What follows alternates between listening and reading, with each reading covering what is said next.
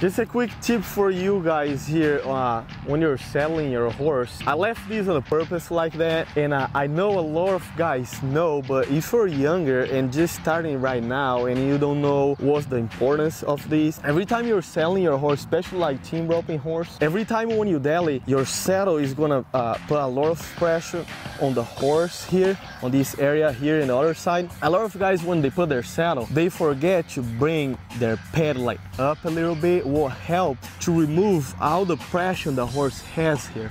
That's why most of the saddles has this little room here, and a lot of people doesn't know. You just grab a little bit here on the horn of your saddle, put your hand here and try to bring this up. You see how much like you have no pressure here. I can put like my hand here, and then after that you can come here and just tie a little bit, or like if you're gonna just ride your horse, just can tie a little bit more. Your horse is not gonna feel the pain here, he's not gonna be sore. Try that at home. This is gonna be really good for a horse.